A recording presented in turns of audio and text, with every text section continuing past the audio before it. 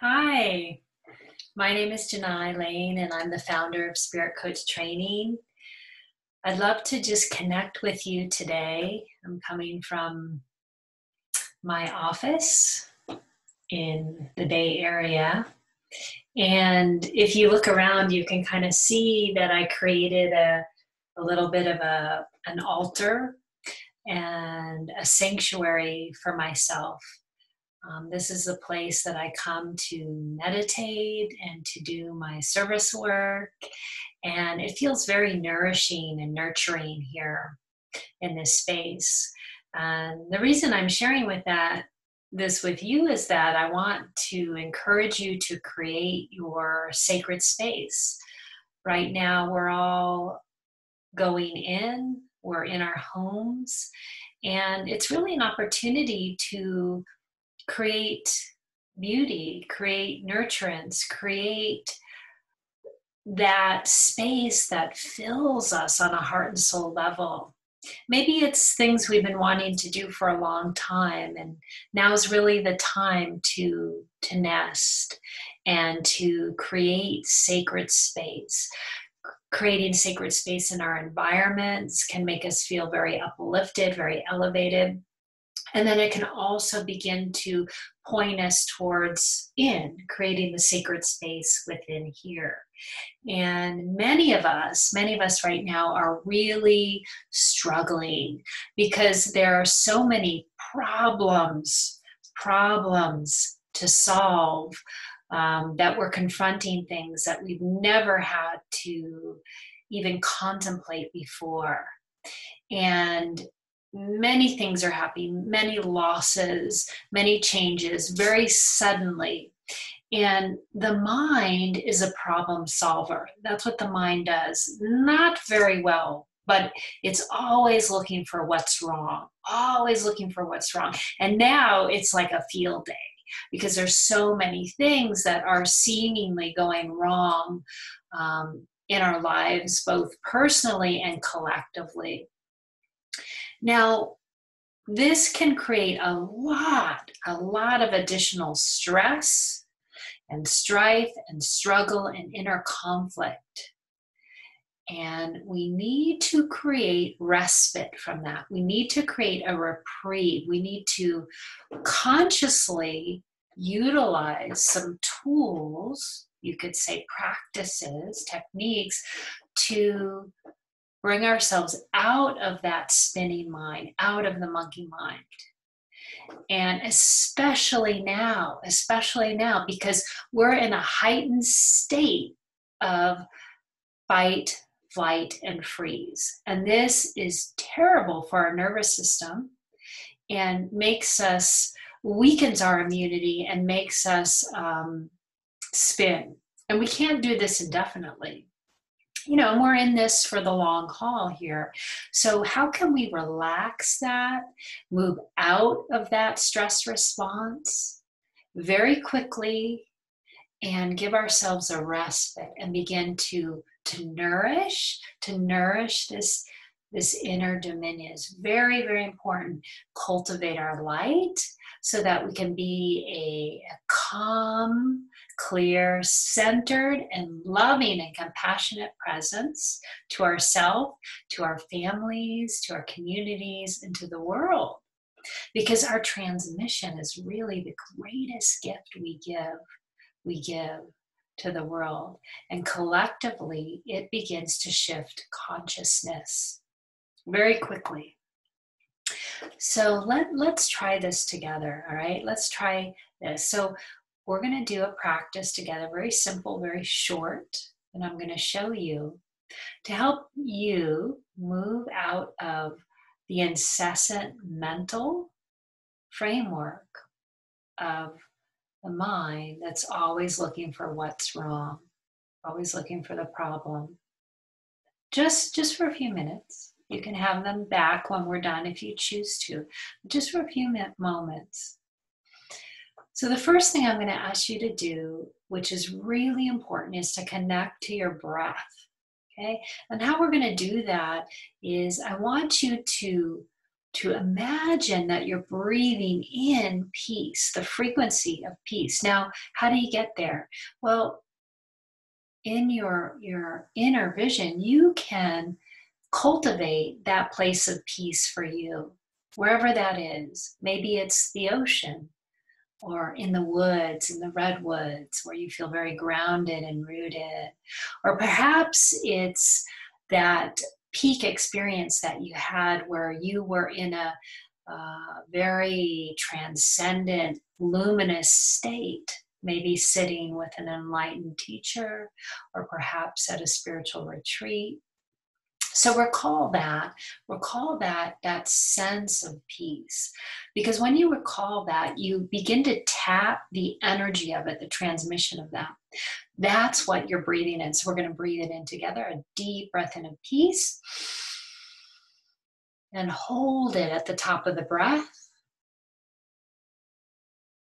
And on the exhale, releasing anything other than peace in your field. And again, as you tap into, in your mind's eye, that state of peace, breathing it in, hold it at the top of the breath, and exhaling. Just letting go of anything other than peace. And together we take a deep breath in of peace, holding it, exhaling anything other than peace in your field. And just notice a settling, because what's happening now is a dropping down from the head to the heart, the high spiritual heart, a dropping down and in to that part of us that is infinite love. And we can rest here because it's very nourishing, very nourishing. Now we're going to use inquiry now to allow yourself to just detach even more from the mind's grasping at problems. So this is the question I'd like you to contemplate and repeat to yourself. What's here now if there isn't a problem to solve? What's here now if there isn't a problem to solve? What's here now if there isn't a problem to solve? Now notice how this inquiry takes you to the now, out of the future, out of the what is, into this moment right now, this moment. And you can silently repeat this to yourself. What's here now if there isn't a problem to solve? And notice how you can just sink in a little deeper to that presence, that spaciousness, that clarity, the emptiness, the peace. And this is the peace of our nature. Our true nature is very peaceful. And we're just settling into it, using this inquiry. What's here now if there isn't a problem to solve? And let yourself just relax into that. Notice how you can relax and soften and open a little bit more. Now I would suggest you use this to take you into the silence, to take you into peace, especially when you're having a hard time meditating or practicing, because the mind won't relax and won't let go of what it's chewing on. This is a great way to help it, to just, in a gentle, loving way, to just let go and open and relax. And this can be very, very nourishing, very calming for your nervous system, very nourishing for the body, the immune system, our well-being. which is really critical right now, really critical to keep ourselves in this state, in this higher vibrational, higher frequency state. Very healing. Yeah. So let me know how this goes. Please share and post how it's working for you as you try this. Again, these are just offerings, and my suggestion is that you try them, you repeat them, you do them a number of times throughout the week to really see if it works for you before you throw it out. Don't just try it once and give up, because sometimes we need to experiment, to be a scientist in our own life, to see what really works for us. And not everything works, and that's okay to put it down, but we really want to make sure first, because we could find something that is just the right pointer to that divinity within, to the light within, to the radiance within.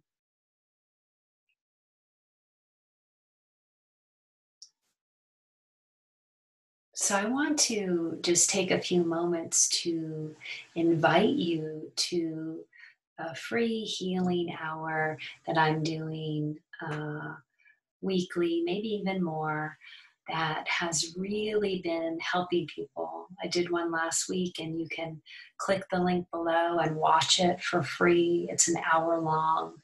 And I teach some tools, and I also bring through some transmissions, and together as a group, collectively, we have quite a large group gathering. A lot of beautiful healings are happening. Major miracle healings are happening, and together we can really receive, give, and grow love together. And I just want to share a couple of things that people wrote in with you. Someone said after attending, "I'm not afraid anymore. My anxiety is cured. I haven't had this kind of peace for many years." That was Tara. Christine said, "Thank you so much for your help and guidance today. My energetic space feels more awake, full of purpose and calm. I heard, you know what to do and you're fine, instead of what was going on before.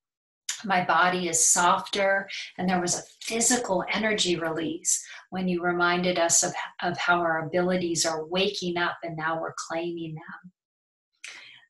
Someone else said, "I was uplifted in this collective grace and awed to witness the power of the group transmit such immense love and compassion.